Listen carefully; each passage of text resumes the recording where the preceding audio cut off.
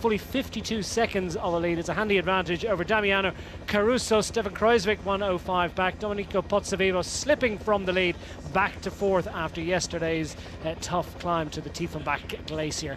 Well, that's the situation overall. Spilak in yellow, Peter Sagan still in control of the black points jersey, and Lasse Norman Hansen, he's trying to win that blue jersey, and that's going to offer much of the entertainment today. Matthias Frank is the leader of the best Swiss rider competition, and AG Tour Le Mondial have a handy advantage in the best team classification. Here are the scenes yesterday above Solden on the immense towering figure that is the Tiefenbach Glacier. 14 kilometers plus all the kilometers it took to get to the hill in the first place of climbing. And Spilak, well, put his team on the front in the early stages of the hill, then went out alone for most of the Tiefenbach Glacier. And it was an immense performance from the Slovenian rider, 30-year-old, former winner of Tour de Suisse 2 years ago. Who would bet against it after yesterday's performance?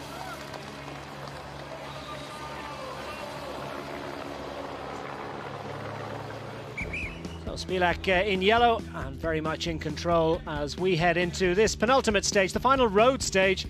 And as I said, it is a circuit based on the town of Schaffhausen, missing in and around the Herblingen, on the edge of Schaffhausen, and it has got 3 intermediate sprints along the way. The intermediate sprints just before the start of the Cat 3 climb.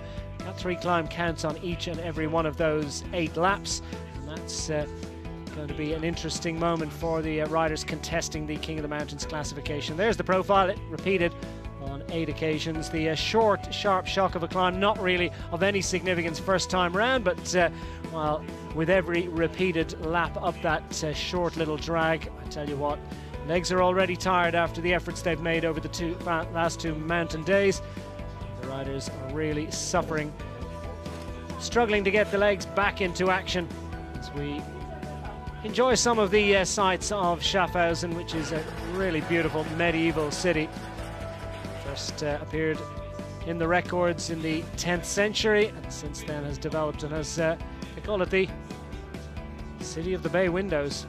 Anything between 171 and 300, depending on the details you get from various sources, but suffice it to say, Renaissance architecture is very much in evidence in this town. It's one of 4 towns that are north of the Rhine, so we're actually incredibly close to Germany here, just about as north in far north in Switzerland as you can possibly get.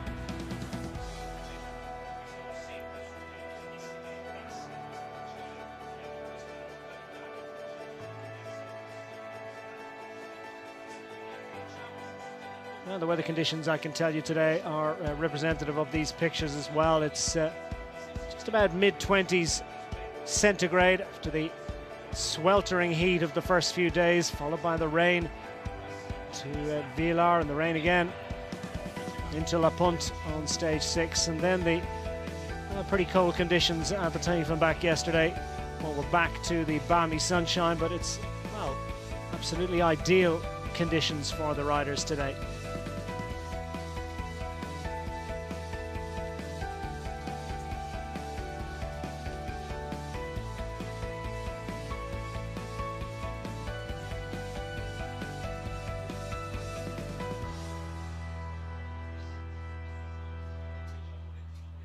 So that's Schaffhausen, 36,000 of a population, swelled considerably by the crowd who've come to see how Tour de Suisse is going to play out, with Simon Spilak in the familiar position. He's in the yellow jersey as overall race leader.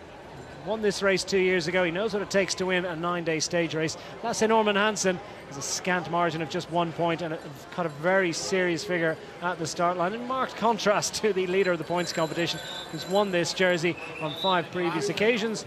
Sagan gets the food in. Matthias Frank, disappointment for him yesterday, but still very much to the fore.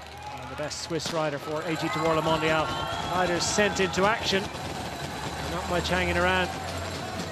Immediately, the pace ramped up. By the time the final riders came across the finish line, I can tell you they were going at a fair clip.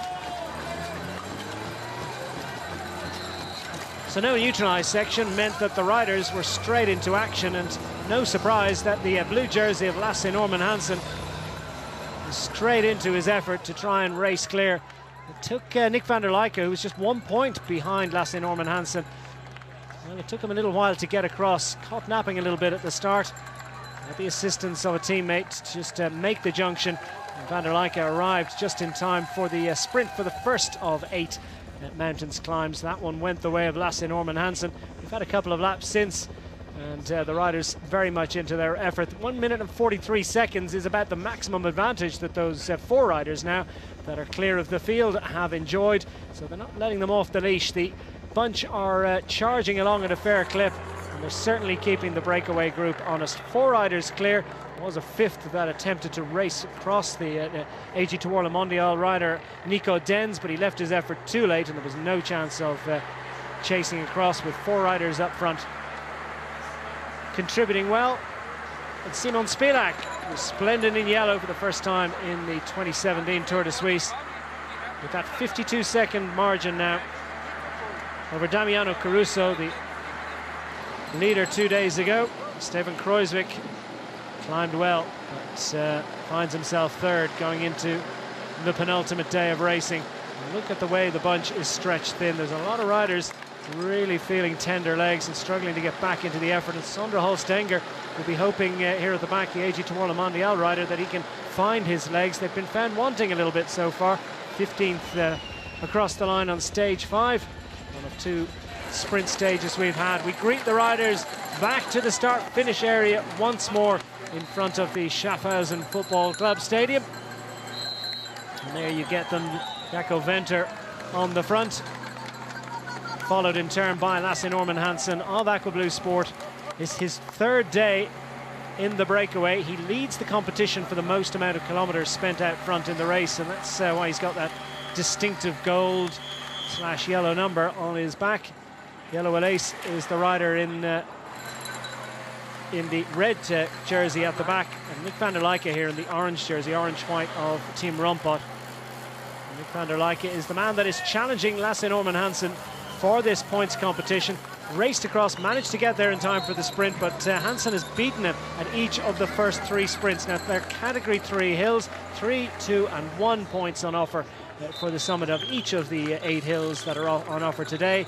And that means that they've got fight for every morsel, haven't they? Because he's gained a point at each of the first 3 sprints at the top of those climbs. And that, by my calculations, means that he's got a 4-point lead in this mountains competition. So it's still by no means certain that Lasse Norman Hansen will win it, but he's got the better of Nick van der Leijken so far. As we pick up Matthias Frank.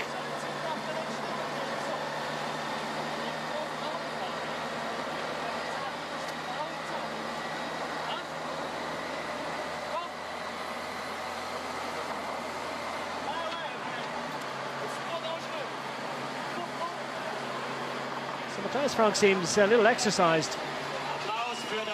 He's just back with the chief com there, running behind the main peloton. And did I catch the phrase "too dangerous, trop dangereux"?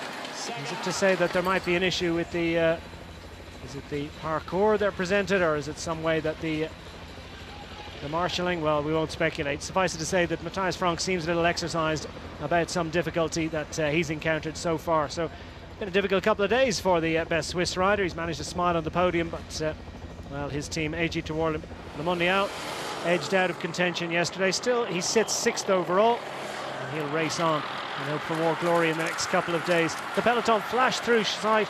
They are 1 minute and 45 seconds behind the 4 riders indeed up front, racing for glory on the penultimate day of racing in Tour de Suisse. The crowd are out in force. Absolutely fabulous crowd here today. They really have lined the entire length of this 12.5 kilometer circuit. Alongside me once more to run the rule over the riders and riders, you might say, in the Tour de Suisse Stage 8 of 2017 is Brian Smith. And Brian, no surprise about the 2 riders that are in there. We've also got Yellow Alace and Jaco Venter, and this breakaway group, well, they're having it put up to them a little bit by the bunch. They're not letting them off the leash too easily. No, there's a big opportunity here for a stage win. Got to remember, this is the last opportunity for many of the teams. A lot of teams coming out this Tour de Suisse empty-handed. It's okay, we've got a time trial tomorrow, but I think the GC teams want to just control things, and that's, I think, why Matthias Frank just went back. He was a little bit worried because this is only 100 kilometres, 8 times round this lap of 12.5. And they're going to race at full gas. I think the main favourite of the day has to be the world champion Peres Sagan. I noticed in the run-in with about 30 kilometres to go, the truck had moved over to the side of the road waiting for the riders in the bus. They were going to jump on the bikes and ride in the last kind of 30 kilometres. Many of the teams would have done that as well, purely because they knew it was going to start fast and furious. The one rider, we started with 146 riders, Declan. One rider I've noticed already who's been, I think he's climbed off already, but he was dropped in the first lap, and that was Danny Van Poppel of Team Sky. Well, Danny Van Poppel, that's such a disappointment for him. He was the last rider across the line at the top of the Tiefenbach yesterday, and obviously a cruel, cruel day for many of the riders, already suffering after 2 mountain stages and to the top of the Tiefenbach. Not the easiest of destinations at any point. After 7 tough days of racing, well, suffice it to say, Danny Van Poppel feeling the effects of this week, or is it another issue, an injury perhaps that he's carrying, or maybe he's trying to save his legs for battles to come, who knows. So Danny Van Poppel, a non-starter today. Several non-finishers yesterday. And from the initial 176 riders that set out at the outset of this bike race last Saturday, we're down to just 145 still in contention, and 4 of those out front, 1 3/4 minutes advantage. Inside 60 kilometers to go. Jacco Venter on the front for South Africa, and for Dimension Data, 30-year-old national champion last year. It's that title a couple of months ago. Venter, strong, powerful rider for the Dimension Data squad. He's been with this team pretty much since the outset, since they were a continental level team. Short sojourn with the Verandas Willems squad, but pretty much loyal to the MTN Quebec squad as it was. The Dimension Data team, the African team, represented by their African rider Jacco Venter, just riding to the back of the group here. Meanwhile, on the front of the peloton, it is the Katusha squad. They've got the race lead, they've got what they wanted yesterday. Superb work setting up Simon Spilak on that climb yesterday, particularly by Rein Tarama, who did a long stretch out front on the finishing climb. And the Katusha squad have control of the race now, and Simon Spilak looks in fine form. Yeah, of course he does. He was struggling a little bit the day before in the climb, but they came out fighting and they really took it on. So hats off to Katusha and Spilak for riding a really strong climb yesterday and wrestling the yellow jersey off everybody else. And I think putting himself in the position of possibly winning for the second time the Tour de Suisse. I just want to say a happy birthday to Eddie Merckx today, former winner of the Tour de Suisse in 1974, turns 72 today. So happy birthday to what many people say the best cyclist ever. Well, there'll be a few contradictions. Yeah, he won a few other races apart from Tour de Suisse, didn't he? Extraordinary Palmares, 5 Tour de France, and an all-time record in the classics that one wonders, will it ever be beaten? And all 3 Grand Tours, and pretty much everything besides. These riders racing as wheel tracks. Venter in front of Lasse Norman Hansen. They're on the climb once more. Nick van der Leijken takes up position behind his rival in this mountains competition, and it's keeping us interested, no doubt about it. Lasse Norman Hansen has been more than equal to the challenge of van der Leijken on the first 3 hills. Van der Leijken, of course, arrived late over to the break, napping a little bit, had to get the assistance of a teammate, and just made the junction before the first time over that climb. But it is not by any stretch of the imagination an alpine ascent. And it is suiting the power numbers that Lasse Norman Hansen is able to develop, and Lasse Norman Hansen's got to lead it out this time round. Yellow Alace, third in line here, has been third at the first 3 hills. He's happy to ride it through, and van der Leijken not able to contend there. So just terrific tempo being set on the front by Lasse Norman Hansen. There you have it. Lasse Norman Hansen goes 5 points clear now, having headed Nick van der Leijken in Yellow Alace. So the mountains competition looking ever more secure, you might say, on the shoulders of the big Danish rider. Team Aqua Blue Sport, what a week they are having. I think on only one of the breakaways they haven't been involved, and of course they took that extraordinary and wonderful, heartwarming, I think, stage victory courtesy of Larry Warbass up to Villar on stage 4, and it was well, one of my highlights of the week, the sheer raw emotion displayed by Larry Warbass, the young American, as he celebrated his first ever professional victory at the age of 26. Warbass, I think, gave us some indication of just how difficult it is to win a professional bike race. A rider of some considerable talent. And the Aqua Blue Sport team have got a useful acquisition. Riders struggling a little bit. I tell you what, the tempo that Jure Sagan is setting here. Bora Hansgrohe and the Katusha squads are the two teams that have put riders onto the front of the peloton. The Bora Hansgrohe squad, of course, have Peter Sagan to look after. 14th stage victory for him earlier in the week. And the last time that we raced into Schaffhausen was back in 2011. This is the 10th occasion that this town has played host to a stage of Tour de Suisse, and similarly in 2011 they had a road stage that arrived in as opposed to a circuit race, and then it finished with a time trial the following day, and the road stage went the way of Peter Sagan. Can he repeat the alchemy? And that was his second stage success in Tour de Suisse history, having taken his first stage victory earlier in that particular race. And Peter Sagan knows exactly what it is to take a victory in Schaffhausen. There's the Schwaben Tour in the old town of Schaffhausen. It dates all the way back to 1361. Although it has had various alterations, and that's formed the century, you might say, the guard at the edge of this town, and now it's been absorbed really by the urban sprawl, such as it is, of the Schaffhausen squad. The bell tower installed in 1782. They were destroyed, completely destroyed by a fire in 1932. They managed to do a wonderful job of restoring them.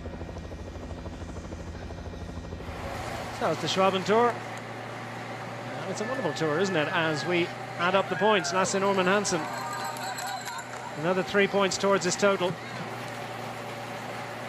Nick van der Leyen not able to contest this sprint last lap round. Is he just running out of legs, or was that a tactic, or what's the how's he going to play it from now to the end? Well, after the second time up, he went straight onto his radio. I think it's a case of, look, I don't think there's a possibility of you beating him now. He seems to have the legs all the time. In the second climb, he tried to take it on from the front. He really gave it 100%, but Lasse Norman Hansen just rode past him pretty much on the saddle for the last 20 odd meters and took the maximum point. So he was straight on the radio, and I think he said, look, this guy's too strong. And instead of sprint, it's they want to try and stay in the lead, and you know, look towards doing something in the stage. We're almost halfway through the stage today of 100 kilometers, and there's still an opportunity here. I think it would be very difficult, but you've got to be in the breakaway to have a chance, which he is. You can waste energy sprinting for second place, so they want to control things. They want to try and stay away. For Katusha at the front of the peloton, they're happy enough to ride tempo, because there's nobody there of any note when it comes to the general classification. The best is Nick van der Leyen from Romport at 55 minutes and 46 seconds, so they can sit in the VIP and have a coffee and wait for half an hour and continue racing as far as they're concerned. So, but the other red jerseys at the front are Trek Segafredo thinking a little bit more desperately of trying to get something out of this race, because Degenkolb hasn't been firing too well. The general manager came a couple of days ago. He left slightly disappointed, but they put one rider on the front, and they've got, I think, a two-pronged attack. Look, with this climb coming fairly close to the finishing line, and there's an opportunity to go from the final climb in towards the finish, so we may get an opportunity like we had on stage 2, where some attacks went and then it all came back together. But I think the favourite still has to be Bora Hansgrohe. It's a short stage. They have ridden in, they have warmed up, They are trying to bring Peter Sagan his 15th stage win today. Sabora Hansgrohe know what they want, and the Trek Segafredo squad representing John Degenkolb was third on stage 3, but a rider of his calibre, only stage wins really count. And so many teams and riders with different agendas throughout the day, and Lasse Norman Hansen is a top track rider, of course. The Olympic Omnium champion back in 2012 in London, and then defended that title with a bronze medal performance in Rio last autumn. Lasse Norman Hansen on a flat road is as strong as any rider in the peloton, and very useful legs to have in there. Van der Leike still equal to the task, and Jelle Wallace as well has been up the road this week. He was in the break on stage 6. Stage that raced to La Punta over the Albula Pass. Been a pretty quick Tour de Suisse so far. The average almost 40 kilometers an hour. And indeed, the prologue that kicked it all off at the beginning of the week, it seems a long time ago now, doesn't it? Rowan Dennis taking that prologue at an average speed of 56.25 kilometers an hour, which is the fastest ever stage of Tour de Suisse. I think that was Sanderhalf Stenger still hanging on at the back of the peloton. The peloton's absolutely lined out here.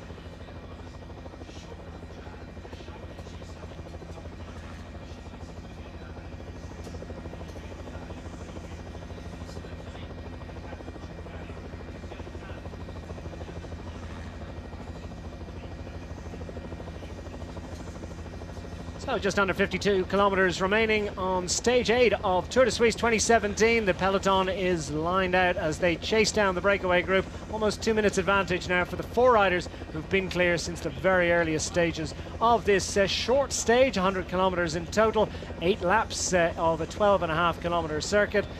The peloton being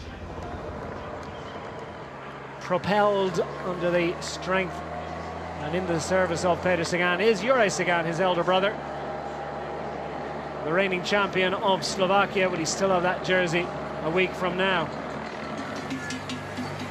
He will. Will he have it the day after? That's the question, I suppose, isn't it? So the National Championships of Europe generally taking place on the final Sunday before the Tour de France, and that will be next week.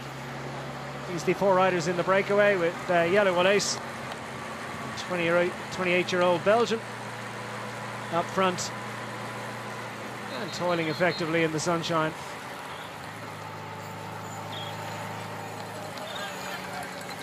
Took Dwarsdorf Vlaanderen in 2015, Paris Tour, of course, in 2014, and the GP Cerami in 2016.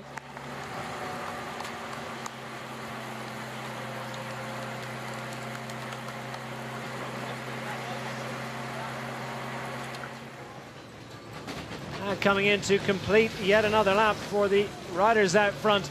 Down to the final 50 kilometers. We're at the halfway stage of stage 8. 4 laps completed. 4 laps to go. Lasse Norman Hansen leads them through with the crowd banging the boards.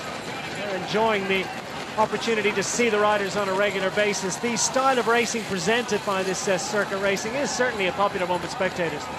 Yeah, I think so. Off the back of the Hammer Series recently, the spectators got an opportunity, and I believe some people are relating this to the Hammer Series and what they've seen, and certainly helps the crowds. It gives them opportunities. In fact, it gives them 8 opportunities to see the race past. There's the Muno, the 16th century fortification, right in the center of this beautiful Swiss city of Schaffhausen. Circular architecture surrounded by vineyards, and very much serves as the symbol of Schaffhausen. It's attached to pretty much all the tourist literature and every logo, and it is an established part of the brand of a city that is an important tourist destination, as I've said, for Swiss, and of course for German tourists. Very popular with German tourists. They were so close to the border here. Indeed, Schaffhausen suffered during the Second World War. Although Switzerland was neutral, it did suffer bombing in error by the US Air Force. A little bit off beam and tragic moment for the city. Inside 50 kilometers to go. Trek Segafredo now to contribute to Bora Hansgrohe and Katusha in the efforts to close down the group of 4 riders up front. We're really pushing on. They're pushing on because this is a short stage, but still with fully 50 kilometers to go, it's well within the compass of this large group behind to close those 4 riders down should they see fit, should they be coordinated and organised enough to do it. The riders out front, though, will hope that they're a little bit asleep at the wheel and that they make the error of calculation and they allow them to stay out front for long enough, and that the 4 out front will have enough energy to hold them off in the finale. Doesn't always happen, doesn't often happen, but when it does happen, and when it does, it's always fascinating, isn't it? Harry Warbass, of course, surviving from the early break to take victory. Up to Villar on stage 4. Very different character of a stage, of course, but showing that it can be done from the early break. Peter Sagan is very relaxed, always moving around his bike, isn't he? So comfortable, you can just put the bike anywhere. Across the railway tracks once more.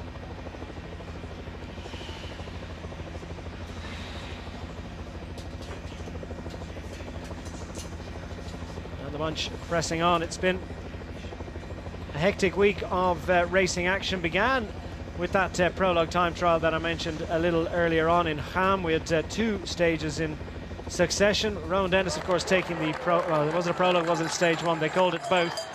Took that ahead of his teammate Stefan Kung by fully 8 seconds, which was a very impressive margin. Matthias Brendle is no longer in the race, finished 3rd on that occasion.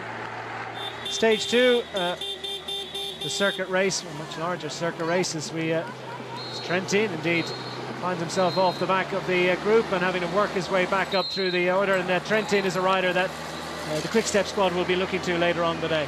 Yeah, for sure. He's the rider that is very capable of it. Not really panicking, just coming around that corner. The car's easing off, allowing him to sweep round the corner, and then he'll just ease onto the bumper of one of the team cars there and make his way back into the peloton. But this pace has been relentless right from the start of the breakaway 4 riders. Venter, Wallace, Hansen, Van der Leyen not kind of letting up, just holding just under 2 minutes advantage. But the peloton being controlled by Trek Segafredo with Karl Ryan, and Yuri Sagan is up there for Bora, and I think it's Losada is up there for Katusha. So 3 teams trying to control 4 riders in front.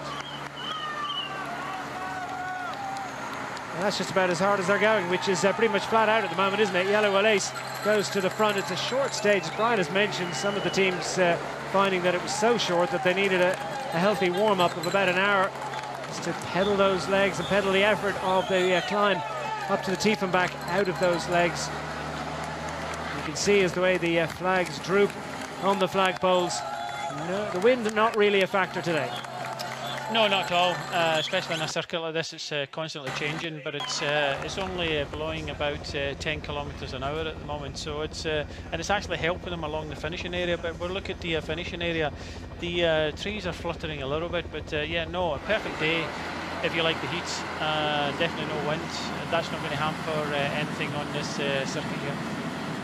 Oh, no panic from Matteo Trentin, who will look to glory a little bit later on. Finished 8th on the 3rd stage and 3rd on stage 5. They were the sprint opportunities, such as they were, up into Bern on stage 3. Of course, victory going to Michael Matthews. But plenty of the GC contenders and the strong climbers able to get involved in the action in that closing stages up that steep hill, which played a role in the Tour de France last year. Trentin has a little bit of company just to help him back and help him back up through the group, just like Brambilla. And the stage winner in Giro d'Italia. Look at the speed that they're able to rev when they're sitting on the bumper.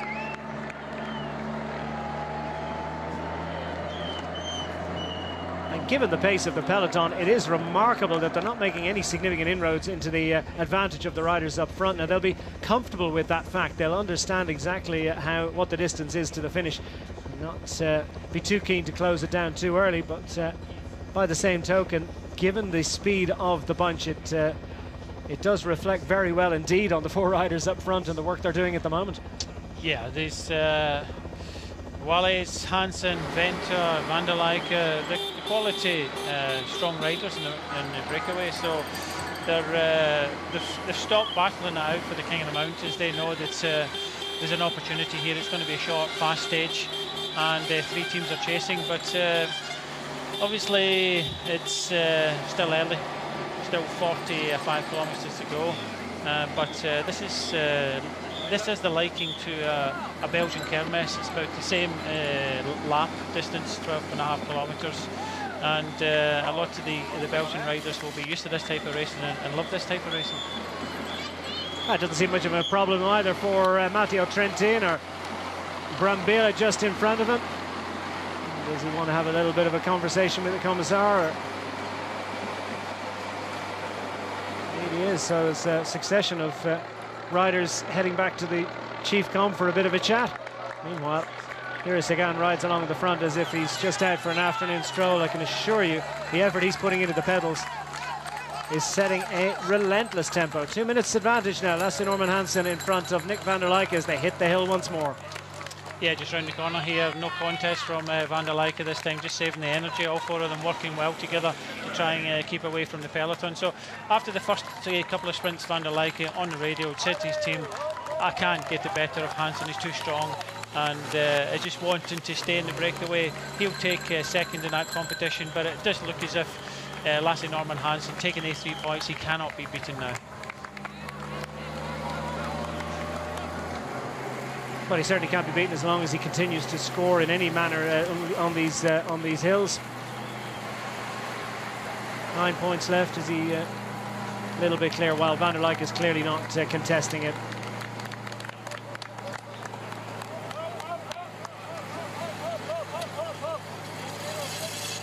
So conversation going on. Wallace continuing to keep the riders honest and keep them organised. Here is another one of the sites that defines Schaffhausen. It's the Rheinfalls that are nearby. It's the largest plain waterfall in Europe. Extraordinary statistics. 150 meters wide, 23 meters high.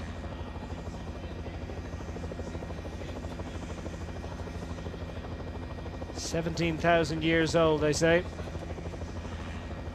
And something in the order of about 700,000 litres a second is plunging down those falls. No fish are able to go up against them, although apparently some eels can worm their way up through, given to understand. And a great destination for tourists, as you might expect.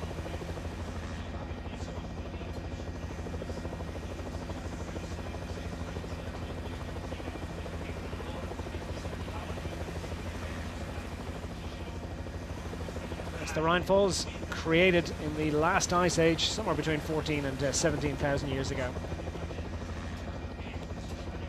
2 minutes and 4 seconds, despite the charge along on the front of the peloton. The gap is going out. That little flurry of activity up the last climb, such as it was, going the way of the breakaway group, because they've stretched just a few seconds clear. So it's all very much going to plan for the breakaway and indeed for the bunch at the moment. Tacit understanding between the 2 groups about exactly what they have.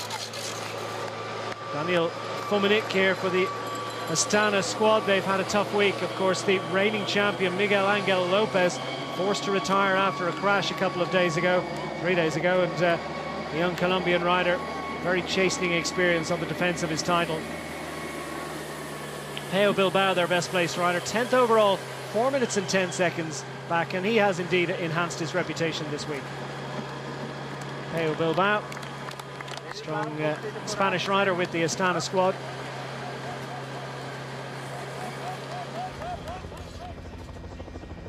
Now, interesting that Team Sunweb have put a rider into action. Yes, they have. They're getting involved. There's a couple of reasons why.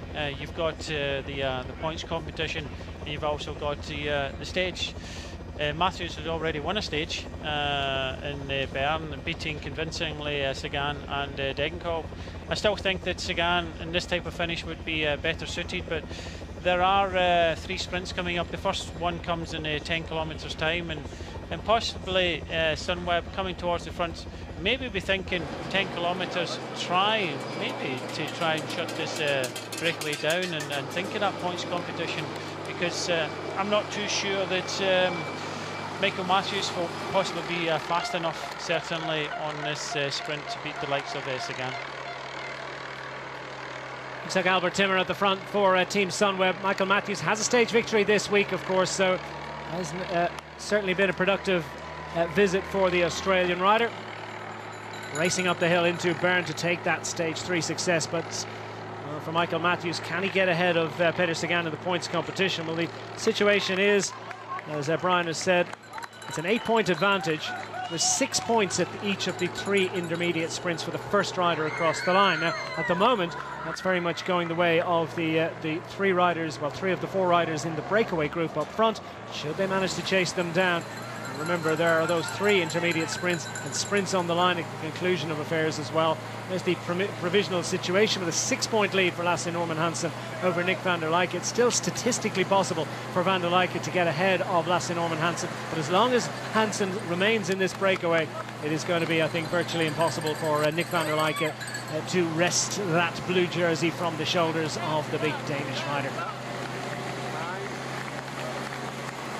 And he's pretty much secured the full peloton as well for the number of kilometres spent out front. He had a 20-kilometre advantage over his teammate Lars-Petter Nordhaug after yesterday's stage. Lars-Petter Nordhaug, a couple of days in the breakaway, couple of days in the breakaway too. Make that 3 now for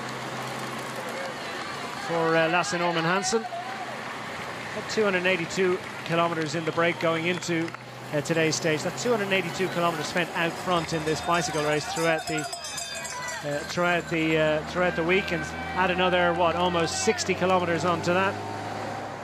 It's about 340 odd kilometres of riding out front of the peloton, and takes strong legs and a great ability to recover to be able to do that day in, day out.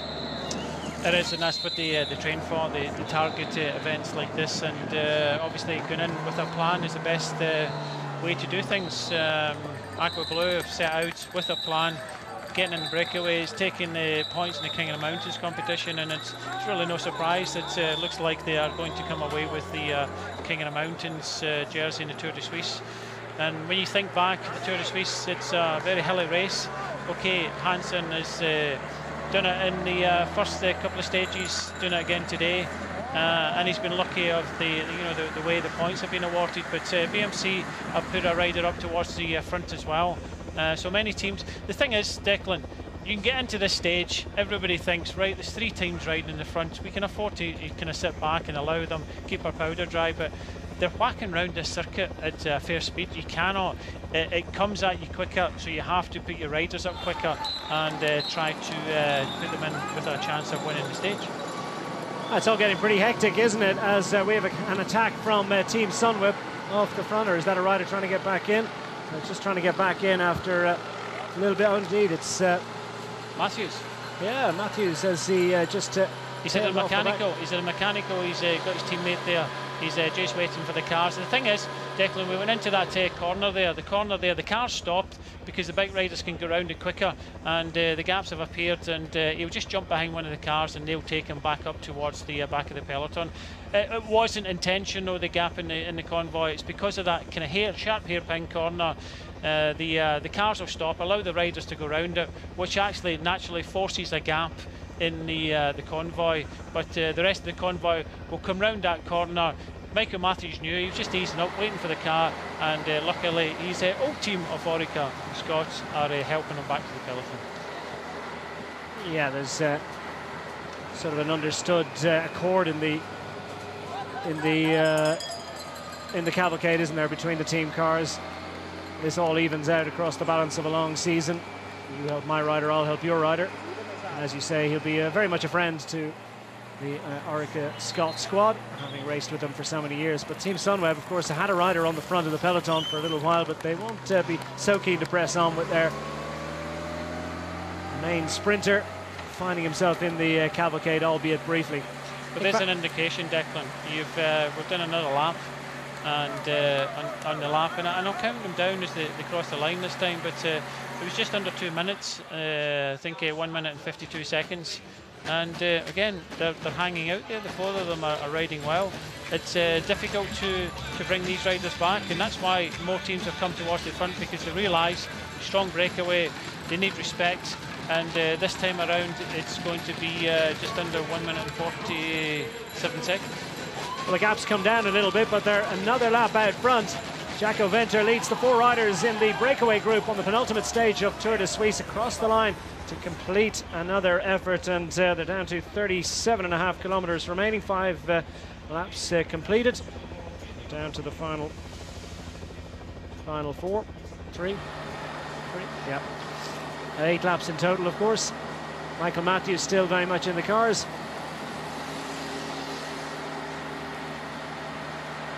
And just a little bit of a sticky moment for the Aussie sprinter. Took that victory, as I said, up into Bern on stage 3.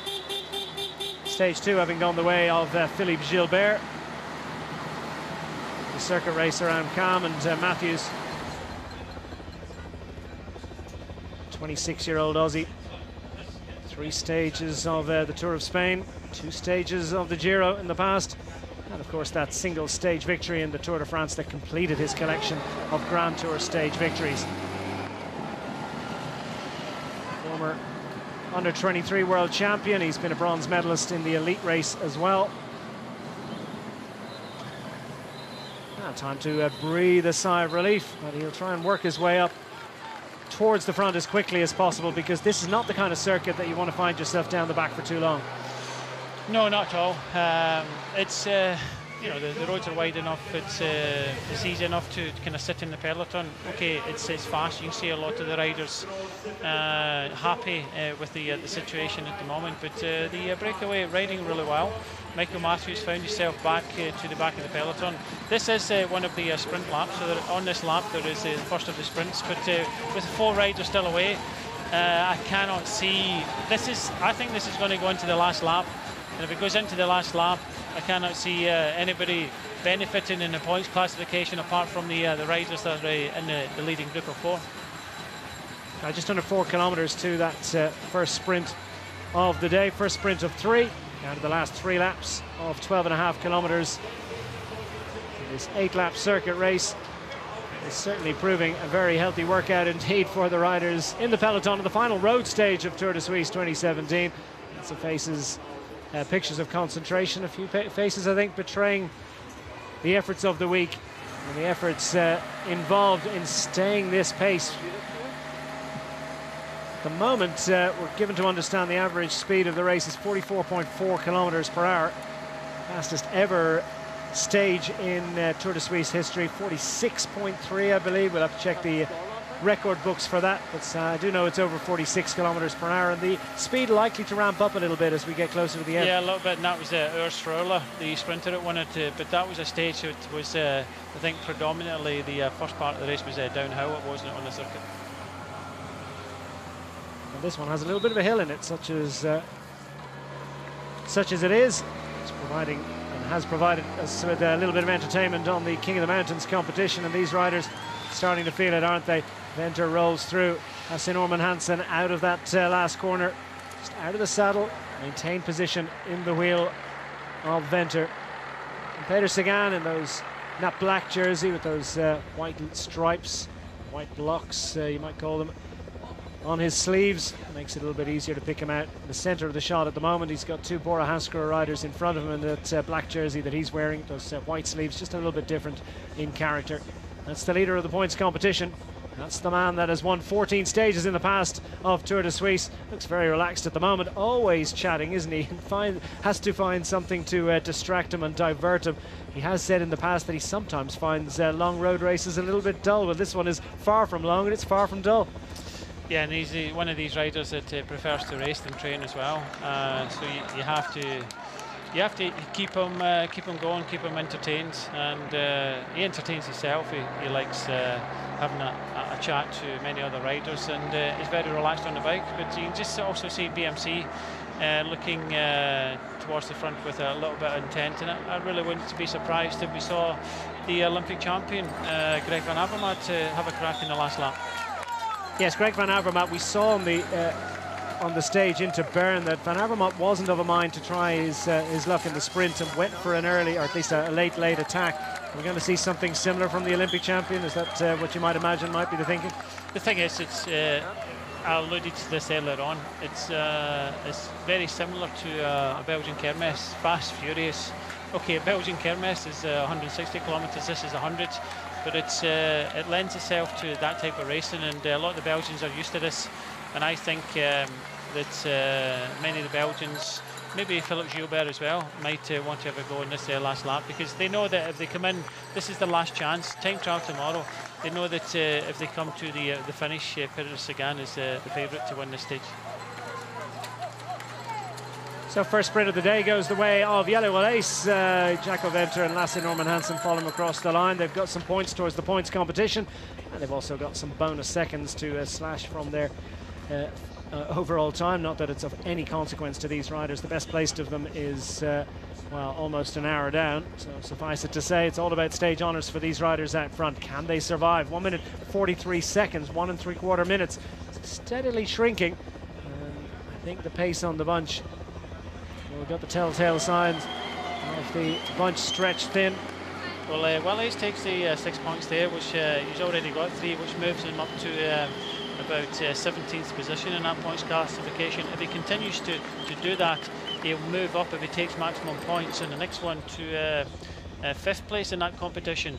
And then again, that's without saying the points on the finishing line. If he takes another 6 points, then he could go into the final sprint sitting in 2nd place in that points competition. Well, that will be interesting, wouldn't it? Should he take the points and survive through to the finish, we could see a bit of a revolution in the order in the points competition. 1 minute and 40 seconds, and the bunch, well, they've no points on offer at the first sprint of the day, but they're charging along at a fierce rate. I think that can only be the only phrase for it.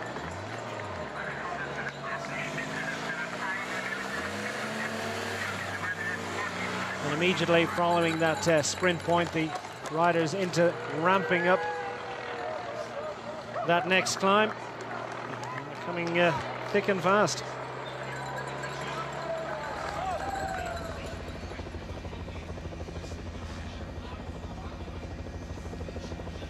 And there's the popular baths, bathing place, the Raibadi.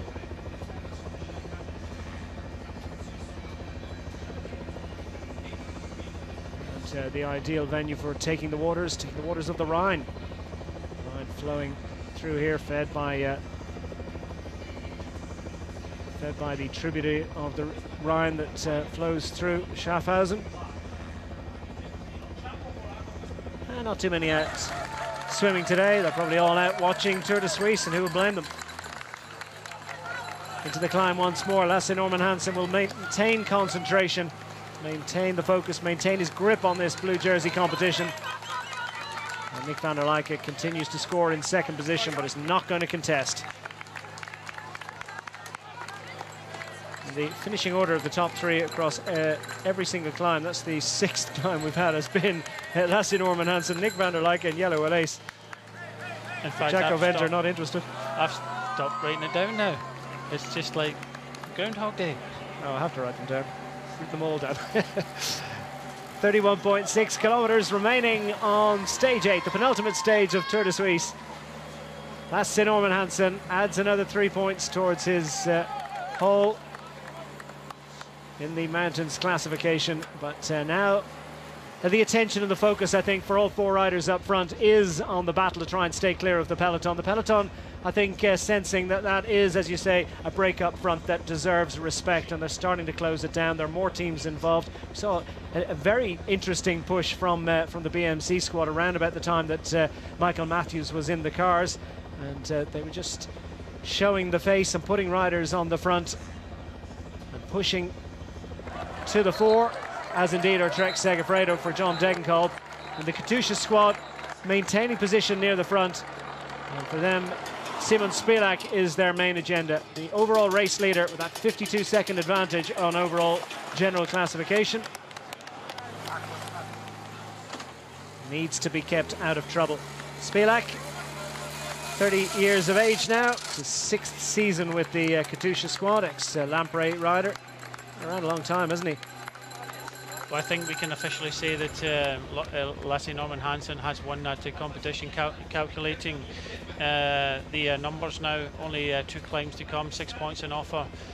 So he has made a little bit of history, winning the first World Tour competition jersey for Aqua Blue Sport, the Irish team. Yeah, not a bad week for Rick Delaney's squad, is it? Because they've taken that inaugural race victory, and it also happens to be an inaugural World Tour race victory with that stage 4 success from Larry Warbass, and they've added to it now with that mountains classification. Of course, comes with the asterisk that Lasse Norman Hansen must ride through and complete tomorrow's stage to be awarded that jersey. But, it's a formality at this stage for Hansen as he races on inside a 1.5-minute advantage. Peloton really starting to press now. 30 kilometers remaining on stage 8 of Tour de Suisse. And there's the bunch. The Slovakian flags for Jure Sagan, and more particularly for Peter Sagan, forming a guard of honor for the bunch as they race through under those long flag poles. And the cowbell's not quite as sonorous as some that you might have around here, but the encouragement is gratefully received nonetheless. Nikias Arndt looks like he's not enjoying this too much, is he? And he's an important part of the lead-out train for Michael Matthews. Yeah, yes, Jure Sagan in the left-hand side as well. He's towards the back. He's done a lot of work in the first few laps, but tiring off very quickly now. But 1 minute and 15 seconds now, just under 30 kilometres. So it is coming down a little bit quicker now. Well, with friends like that, it's Albert Timmer on the front for the Team Sunweb squad, and it's his teammate Nikias Arndt at the very back of the bunch, really suffering. Riders have got sore legs. They have raced this Tour de Suisse at pretty much a frenetic pace. There's been no let-up through the mountain stages. You might have thought they might switch off in the early stages and save it for a GC fight on those finishing hills, but it hasn't worked out like that. And plenty of riders are really feeling the effects after what's been a tough week, and a lot of faces are starting to show it now as the gap has come down to 1 minute and 10 seconds. The faces tell the story. The stopwatch confirms. Yellow Wallace at the back of the group here looks as strong as anyone in this breakaway group. Jacco Venter looks strong too, though.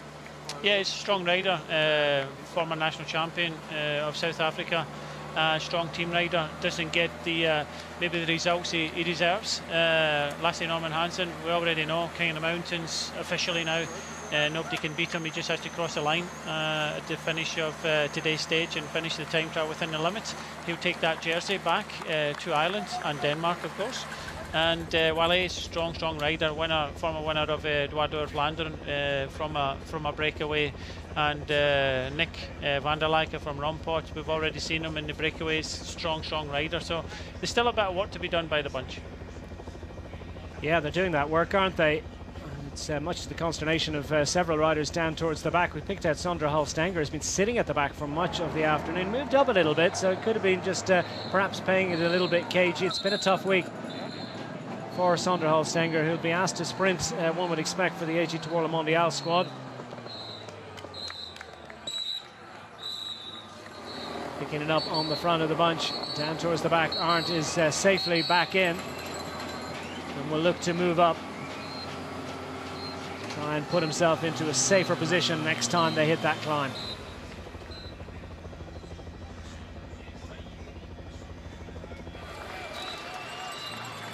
Running through the stage victories, stage 4 we mentioned, going the way of Larry Warbass, ahead of the GC fight with Damiano Caruso taking over the yellow jersey on that occasion. 15 seconds from Stefan Kruijswijk. Then Peter Sagan taking his first victory of the week. The man in shot here, the world champion. And Sagan sprinting in ahead of Michael Albacini, courtesy of sort of an unintended lead out by Nikias Arndt, actually, who's suffering at the back of the group at the moment. And Peter Sagan spotting the danger of that late attack, early sprint by Nikias Arndt, and then having the power to sustain the effort right through to the line, over 350 plus meters. Ahead of this man, nicely timed, Michael Albacini, second across the line. on stage 5.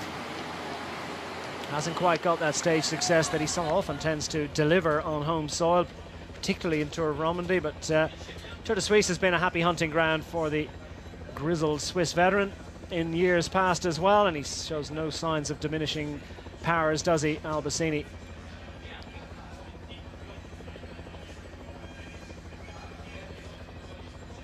And Domenico Pozzovivo taking the stage 6 to La Punt, across the Albula Pass.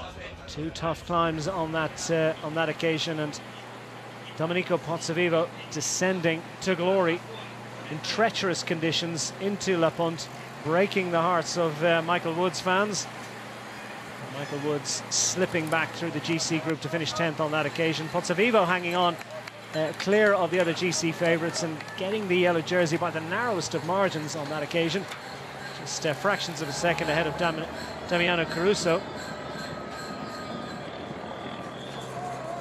Pozzovivo looking to retain that jersey yesterday on the climb to the Tiefenbach-Ferner, but it wasn't to be.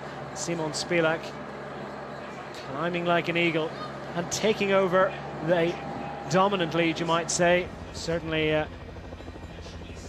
a strong advantage at the head of general classification. The man in the yellow jersey in the centre of shot at the moment. Yellow jersey with the red shorts and the blue helmet, surrounded by his Katusha teammates. Just in front of them, a couple of representatives of Team BMC in the predominantly black outfit with the red flashes. Daniel Oss to the fore. Breakaway group have put a few seconds in. Heading towards the second sprint of the day. Lasse Norman Hansen is being encouraged to come through, coming down to the line with 2 laps remaining. 25 kilometres of racing remaining now for Lasse Norman Hansen, ahead of Nick van der Leijke, Jelle Wallace and Jacco Venter. They pile it on. Just 2 laps remaining. They bang the boards. They send them on to glory. Can they possibly hang on? It's a long, long way. And the bunch are certainly being kept honest.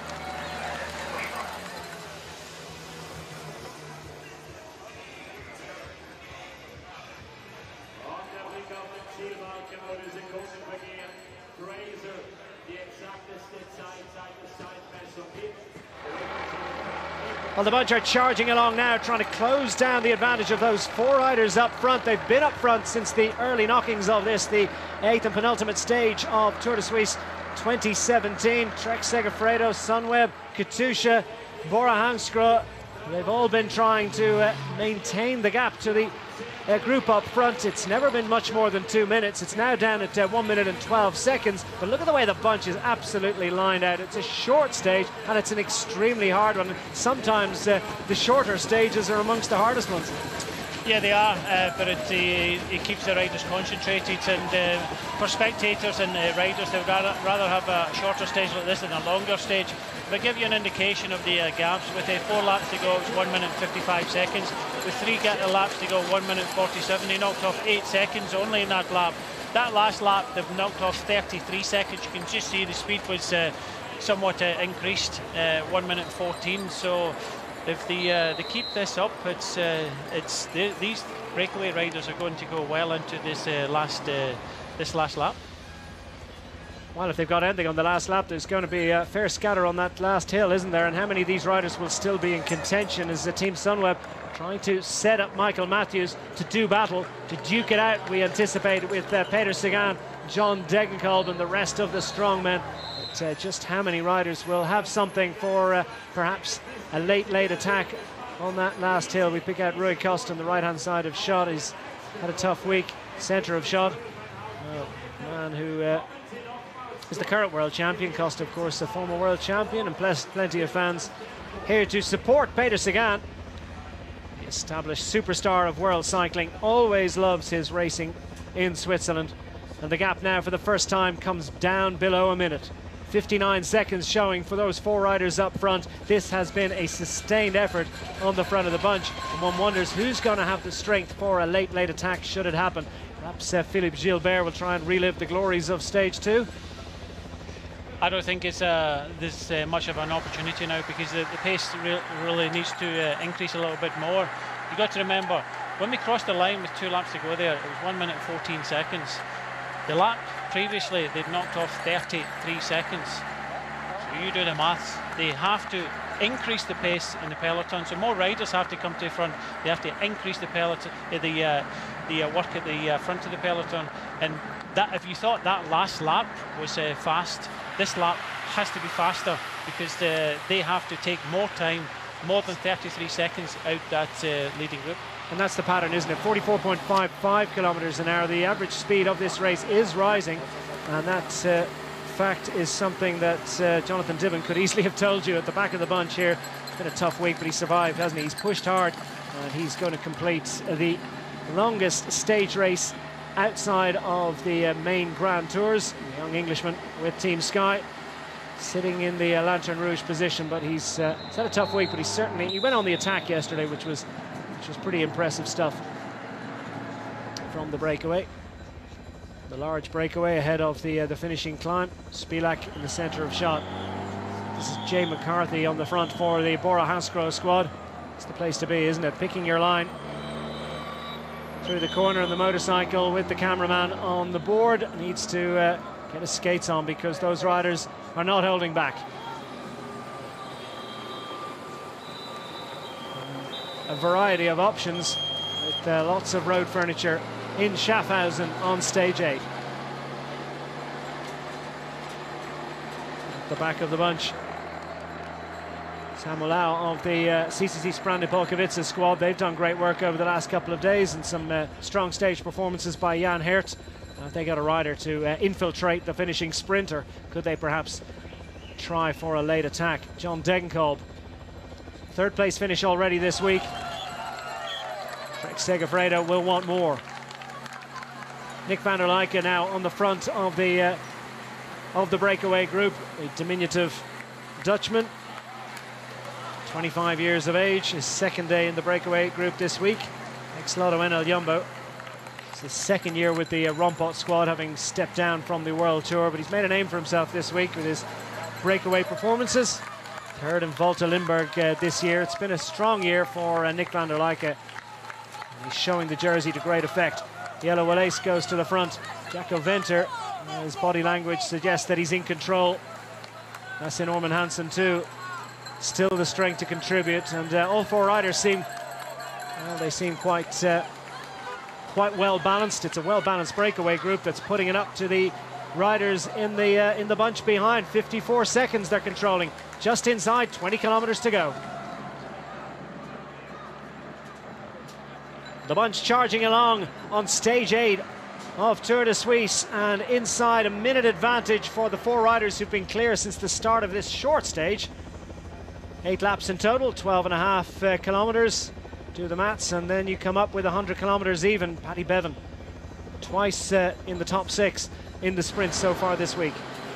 Yeah, they went through the second sprint there, Declan, and it was a testament that Van der Leijken took the maximum points there, and Nadia Wallace was second, which tells us that Wallace, he could vault himself up to, before the final sprint, of course, to second in that competition, but they think they're in with a chance of trying to stay away, and instead of battling out any of these points, no matter if it's King of the Mountains or sprints, they are just trying to hold off the peloton.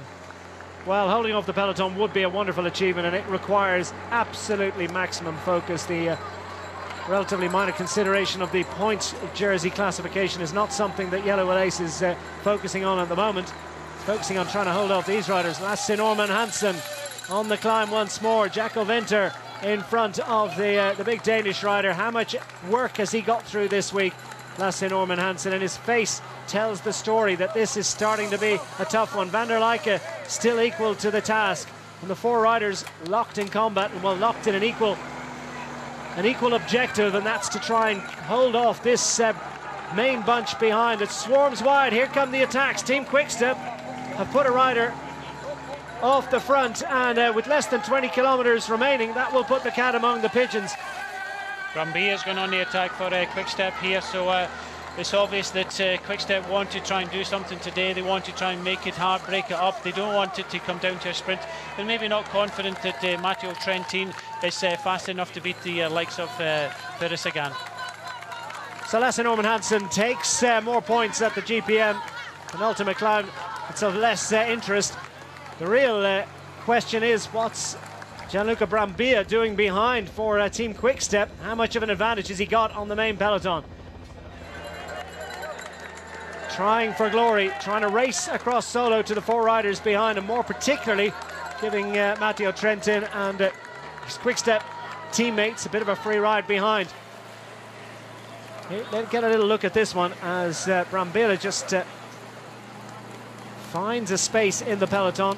Well, I think it was a case, Declan, of the team of Bora and other teams that have been riding on the front slightly eased on that climb, and Brambilla saw an opportunity there because I think a lot of the guys that have been riding on the front so far and a lot of the teams are starting to suffer a little bit now with the relentless pace. So Brambilla saw an opportunity, decided to attack, but I tell you what, they're going to have to muster themselves behind, not looking at the GC contenders, but the sprinter teams like Bora Hansgrohe. They have to dig deep now if they want to bring these riders back. Well, Brambilla is absolutely flying. Is this a solo play, or is this something that would have been called by the team car? Yeah, it's an opportunist move, and they've obviously gone into this race with a bit of a plan, but that was an opportunist move. When you come onto the climb and everybody eased, UAE came towards the front and everything eased. There was one rider from Bora, there's an opportunity, it eased a little bit, bang, go for it, and he will try and go across to this group. Look, this race could explode in this final lap, because I believe that a lot of the sprinters teams are starting to suffer on this circuit here. 18 seconds for Brambilla ahead of the peloton. Is it even that? I wonder, as he starts to feel the effects of that attack, but he's closing in on the breakaway group up front. Gianluca Brambilla, former stage victor in Giro d'Italia, knows exactly what he needs to do to close one out. Has he got the legs to do it? Down to the final 17.5 kilometres. Not going to happen on this occasion. But look at the front of the peloton now. You've got Katusha just controlling things. One rider up there for Bora Hansgrohe. You also get some teammates up there of Wales. They do believe that these riders can go very deep into this last lap, and it will take another concerted effort by the sprinters teams to bring them back. There's the International Watch Company. It's the only big watch company in this part of Switzerland. Most of the horological construction goes on in the western part of this nation, but they're quite proud of the International Watch Company, the success that it's been in Schaffhausen. Now we focus once more on the breakaway group up front. 4 riders to the good. Lasse Norman Hansen feels the pinch. Jacco Venter goes to the front. He's looked very strong, measured, composed, and really has been putting the watts down. That's putting it up to the yellow jersey group behind, but they're within 20 seconds now of catching these 4 riders. What a brave and strong effort it's been, and we wonder whether that will be total cooperation between those 4 riders as the bunch bears down on them. Team Katusha back to the front once more, trying to keep it safe for Simon Spilak, their overall race leader. Yes, they look very strong, Katusha at the front. A few of the sprinters teams depleted in numbers towards the front. They have to try and take control, but with Katusha pushing on, it does look as if these 4 riders will be brought back inside the last lap. They do look strong, don't they? And of course they've got Baptiste Plancart in their ranks, who is no mean sprinter. Bonifacio, he's starting to suffer a little bit. Are we picking up the bunch here? Nicola Bonifacio is certainly a rider that we'd watch out for in the Bahrain Merida squad. 5th on stage 5 for the diminutive powerhouse sprinter. From Team Katusha, Plancart we mentioned. Marco Haller as well has a good finish if he's given the opportunity, but will they direct all their efforts to putting riders to the fore and making sure that they keep Simon Spilak in a perfect position, because Spilak, a superb opportunity to take a second victory in Tour de Suisse. Got the time trial to come tomorrow, just needs to get through this one. 19 seconds now, so they're not giving it away too easily. 16.2 kilometers, make that 10 miles in old money. Around this slow hairpin. And a big acceleration point means lots of extra pain. And the bunch starts to crack into pieces on the exit of that corner. Jay McCarthy absolutely flying. Hollenstein in his wheel for Team Katusha. The Swiss rider is a big engine, big unit. He's off to the Tour de France next week. He's had a pretty good week in Switzerland on home soil. Not a bad place to do your preparation, is it?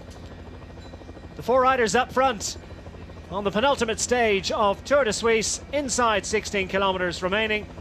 Not quite making it to the bell, but they've still got it in hand at the moment, and the bunch is absolutely flat chat to try and hold them off.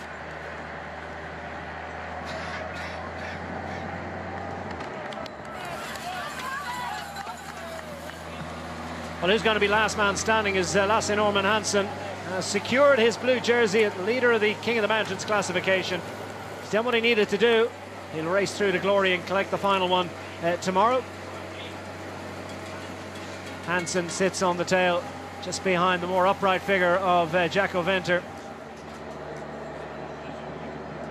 The peloton in one stretched line, not much more than 140 riders in it, if even that at this point, but still they cover several hundred meters, and that's because of the sustained effort of the Katusha squad in the service of their overall race leader. The sprinters teams setting up behind.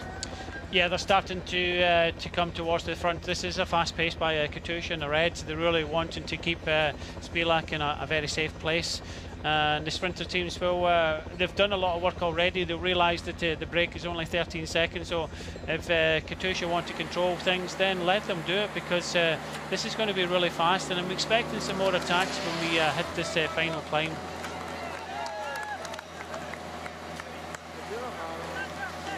So Venter on the front has time to look around, make space for Hansen. No communication between the riders now. They know the situation. Van der Leike, altogether a different stance on the bike to Venter, isn't it? He's low and level. The yellow Wallace, perhaps similar to Venter, the taller men, sitting a little more upright. The yellow Wallace, though, churning that massive gear. Higher cadence for Venter behind him. Wallace, former winner of Paris Tour, managed to survive in a breakaway to take that one. But down to 8 seconds, so it's pretty much all up. Within 1.5 kilometers of getting the bell. It looks like just moments now before the bunch swallows them up, and then they start to set up for the finishing sprint. Of course, they have that charge up that drag. It wasn't much of a hill at the beginning of this stage, but I tell you what, plenty of riders will be suffering up this final ascent of the Herblingen climb. Just over 7 kilometers from now. That's the kite, next lap round.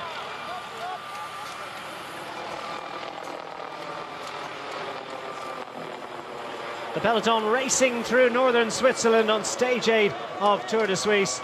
Beautiful sunshine for the riders. The weather has, well, it's been mixed through the week, but generally on the side of being pretty good.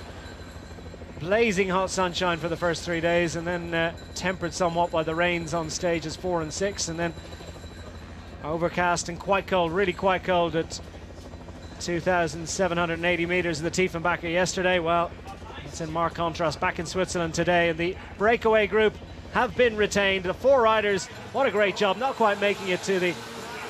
And Hollenstein, just a little bit of communication there. Well, Ace, not sure quite what that was about. They just slow down a little bit. You're going too fast. Yeah, we're all together now, 1 lap to go. So, yeah, just make sure you have our sprinters on the wheel, because they kind of just distance themselves off the front of the peloton. So 1 lap to go now. We get the bell, 12.5 kilometers remaining, just 1 lap of this wonderful city centre circuit around Schaffhausen, the beautiful medieval town, stroke city in the northern part of Switzerland, just a little bit south of the German border, above the Rhine. Mainly German-speaking population, as you might imagine. Quite a percentage as well from further afield.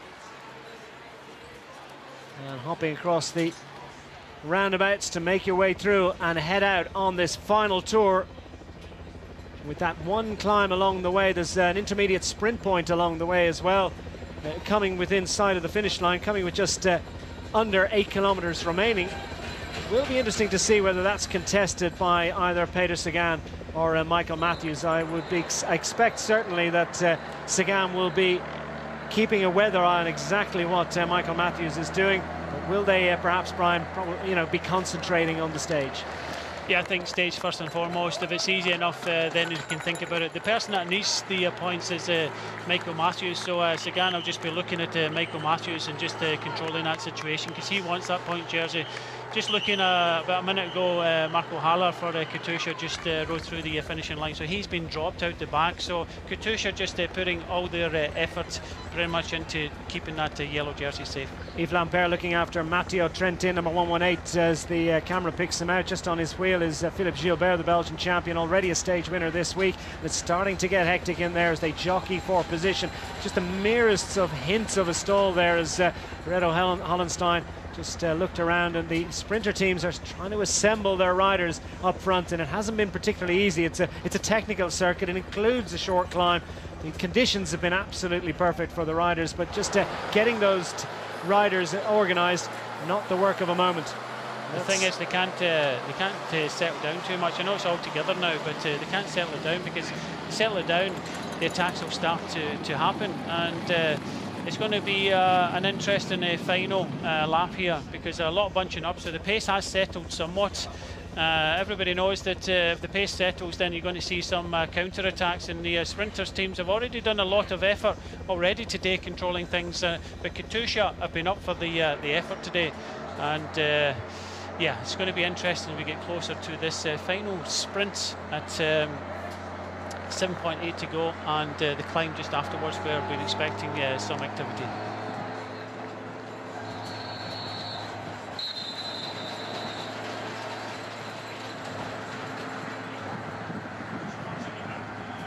So just over 10 kilometres remaining on the penultimate stage of Tour de Suisse 2017. It's the final road stage with Team BMC controlling affairs on the front.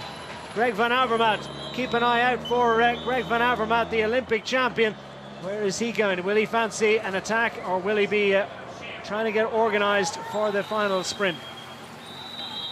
Well, riders at the back of the group include members of the breakaway group earlier on. They've done their work. They'll try and hang on for as long as they can.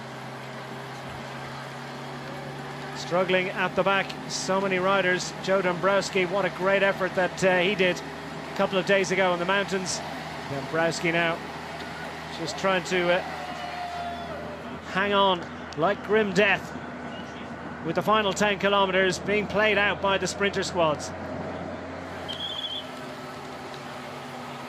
Van der Leijken now in the early break will finish second in the King of the Mountains competition.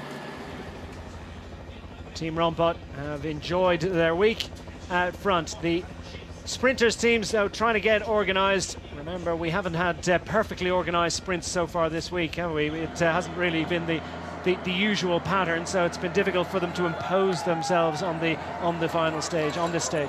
I think the most organised sprint we've seen in the Tour de Suisse this year has to be the one that Peter Sagan won, but he upset everybody by coming round the outside like a motorbike. So this is going to be an interesting one. We've already seen a lot of the sprinters teams come up to the front. They're starting to suffer a little bit towards the back. Some riders have just passed the finishing line as well, being dropped. So this hasn't been easy at all, and BMC are certainly setting up the stage for an attack here. Dombrowski's suffering. Going to try and hang on as best he can. The final sprint of the day is coming up very shortly, and we've just passed it indeed. Yeah, just as you say it, and it's not been contested and not of any real interest. For all that, though, it is the attack now coming from Lotto Soudal. Lotto Soudal put riders into the attack, not really perhaps thinking that they've got a rider. Maybe Rollins for the sprint. Tim Whelan's got a fourth place finish, but you wouldn't think of him as a bunch sprinter. So they've decided to go on the attack, and that's the play from Lotto Soudal. Team BMC controlling on the front of the peloton. Bora Hansgrohe next in line, the black jerseys representing the black jersey of leader of the points competition. And that's Marcinski indeed, Thomas Marcinski, who's gone out front, ventured fourth for Team Lotto Soudal, inside 7 kilometres to go, and he's barely got off the front of the peloton there. Such is the rate of progress of that large group. Yeah, it was just a softening up move he went to. You can see he's just pulled over. He wanted to make it as hard as possible. They're setting up Tim Wellens. Tim Wellens, you can see 1, 2, 3, 4, 5th place and watch that rider there for the Lotto Soudal in the red, because Marcinski was just softening up, set it up, but similar. Bora Hansgrohe come to the front. They want to set a very difficult tempo on here, not to make it difficult for everybody else, but to make sure there's no attacks. Well, Peter Sagan is perhaps the best among the sprinters at these short climbs, at getting over them. Some of the longer climbs suit him as well. Team Sunweb going, yeah, Matthews is trying to go and ambush them, and this is a bit of a surprise. Michael Matthews is going to try and stretch them thin and drag it clear. And where is Peter Sagan? As we see BMC, is that Van Avermaet on his wheel, is just trying to pick it up and get involved. Wellens too. We said this is a Belgian race, a Belgian circuit, and Michael Matthews is there. Greg Van Avermaet is going with him. Tim Wellens, Sepp Van Mark is also in the move there for Cannondale. Yeah, Trentin looks like he might be trying to vault across as well for Team Quickstep. Van Avermaet will push again. Feels like a World Championship, feels a bit like an Olympics as well, doesn't it, with these circuits and these short climbs across the top of the climb. The points go to Van Avermaet. They're of little consequence. Are they going to be able to stay clear? Wellens goes again. And who's going to be able to cover this one? Marcus Berger has the rider for Boris Hansgrohe, the French champion Vichot coming over here. So it's all action as we expected.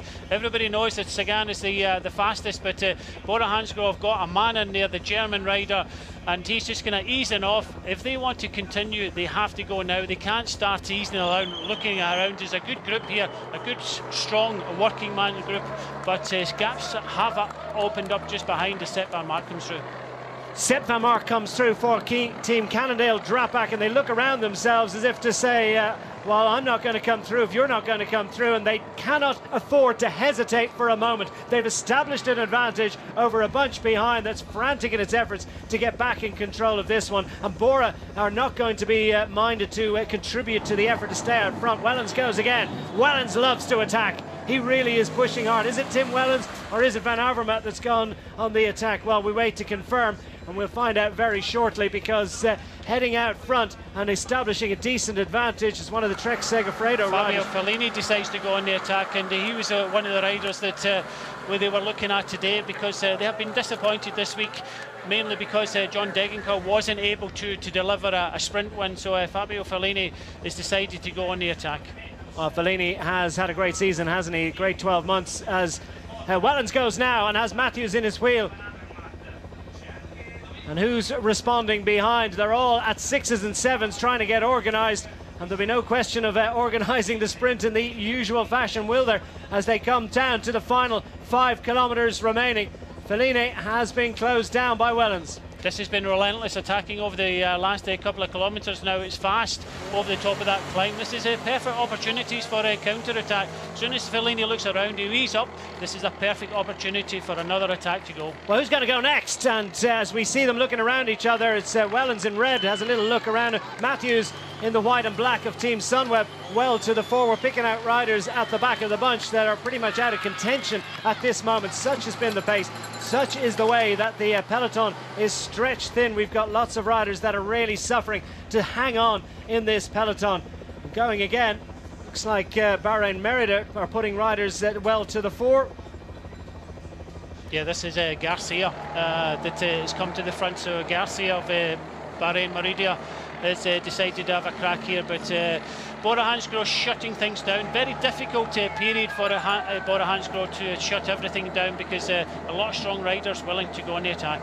Well, there were question marks over the overall strength of the Bora Hansgrohe squad for Peter Sagan when he moved across to this team for 2017, but those questions have certainly been answered, haven't they? They've done manful work for the world champion throughout the week, throughout the season, and indeed for many other riders too, through Giro d'Italia. Wonderful success for Bora Hansgrohe. Another gap is closed, another attack is shut down and repelled. Where is Peter Sagan? As we see Philippe Gilbert now starting to move up, and perhaps he fancies a late attack, or perhaps in turn he's trying to look after his sprinter Matteo Trentin, who's moving up on the outside. Well, Sagan is sitting in 4th place at the moment. He might be called in like in the stage 2, where he had to cover a couple of attacks.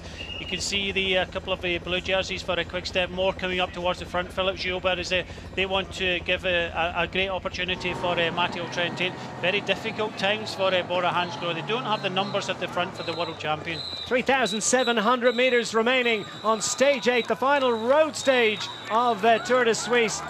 Well, last heart-breaking moment for the riders in road race action in Tour de Suisse 2017 as they charge out of the corner. And Team Quick-Step seem to have the numbers in there at the moment. They do. Very depleted peloton, so it's looks as if it's going to be a little bit safer coming into this fairly technical finish now. Riders at the back now just trying to hang on grimly through to the finish. They know it's going to be very difficult to get in contention. Mind you, it's not an absolutely enormous group out front, is it? And the Bora Hansgrohe squad have Conrad, who's gone to the fore. The Team Quick-Step squad in blue, putting riders up there. Now we have Aqua Blue Sport going for an improbable and extraordinary second stage victory of the week if they could manage it. They've got that gold chevron on their back. Now we've got Orica Scott on the left-hand side starting to pile it on. Those blue jerseys with the green helmets. Up through the middle, Team Cannondale Drapac. Paddy Bevan will try to get involved for the team in the lime green jerseys. And UAE have the great hope that is Sasha Modolo, as Modolo managed to make it over the hill and get himself into contention. Down to the final 2,600 metres on stage 8 of Tour de Suisse. And Team UAE having a little look around as we have a new race set and another opportunity perhaps for a late attack. Yeah, it's tempo still high at the moment. Orica Scott coming, everybody looking around. It's a small peloton. Nobody wants to try to go too early. You can see Bora Hansgrohe trying to get numbers in front of Sagan at the moment. All the sprinters ducking and diving. Because they're depleted in numbers, nobody wants to kind of take it on from the front. Well, we have Bora Hansgrohe on the right-hand side with the black jerseys, the blue helmets, then those blue jerseys with the white helmets of the Quick-Step squad. They'll look after Matteo Trentin, that's the expectation. Who's got the strong legs? They've got plenty of fast sprinters in amongst them. Trentin probably the fastest of all. Team Aqua Blue Sport with the dark blue jerseys and that gold chevron flash on their jersey, and they've got Aaron Gate, who's produced a top 10 finish for them. It's the Belgian national road race champion Philippe Gilbert, already a stage winner this week, that goes to lead the charge for the Quick-Step squad. Moving up on the right hand side, Trek Segafredo with Fellini has been in good form, and so too we'll expect John Degenkolb is not too far from the front. Team Sunweb, Michael Matthews having to fly solo on this one. Yeah, you can just see the team of Quick-Step starting to get numbers towards the front. They've got the Belgian champion Gilbert, then they get 3 riders just behind, so they do have the numbers. If anybody has the numbers in this front group, it certainly is the boys in blue from Quick-Step. Team Astana have one rider well to the fore at the moment. He's trying to solo to victory. Could it be Oscar Gatto? He's been to the fore in the sprints so far this week.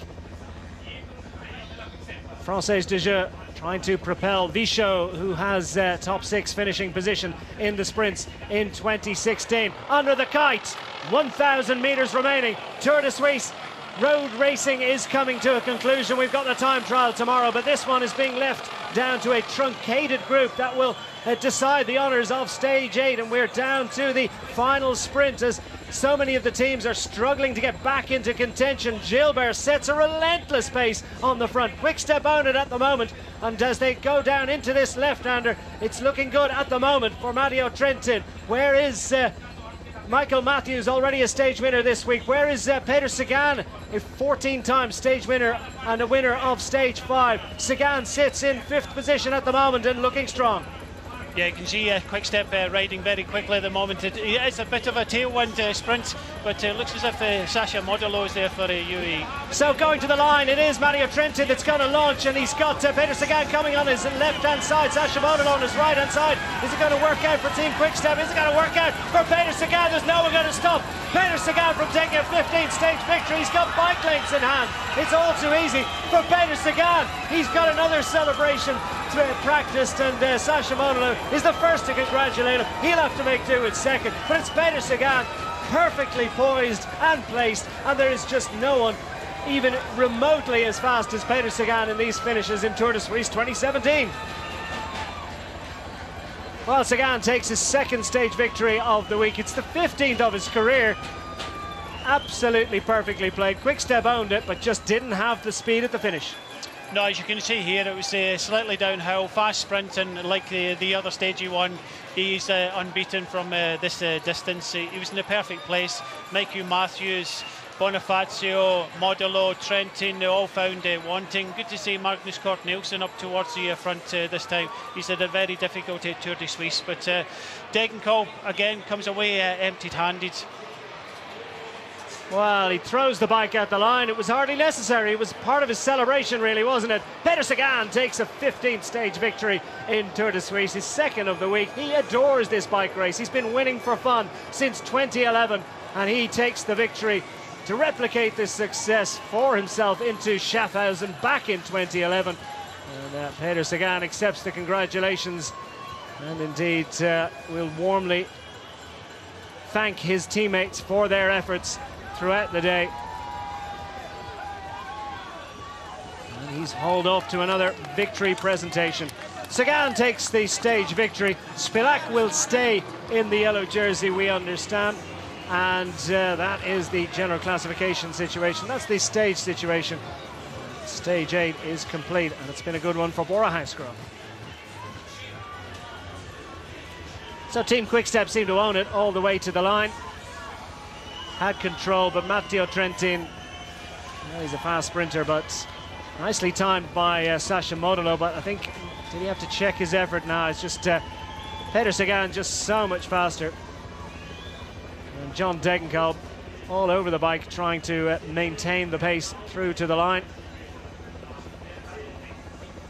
Fazio, Magnus Cort Nielsen, all those riders well to the fore, but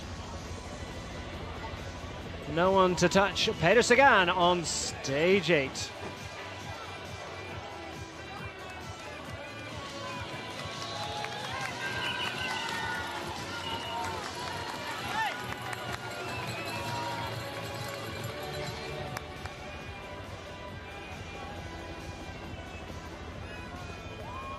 So there you have confirmation of stage honours. Peter Sagan ahead of Sasha Modulo, Matteo Trentin, Magnus Cort Nielsen getting up for fourth. Bonifacio, another top 5 for him. Michael Matthews, a disappointed 6th, ahead of John Degenkolb. Oscar Gatto, Kevin Reza getting up into the top 10 ahead of Salvatore Poggio. And Peter Sagan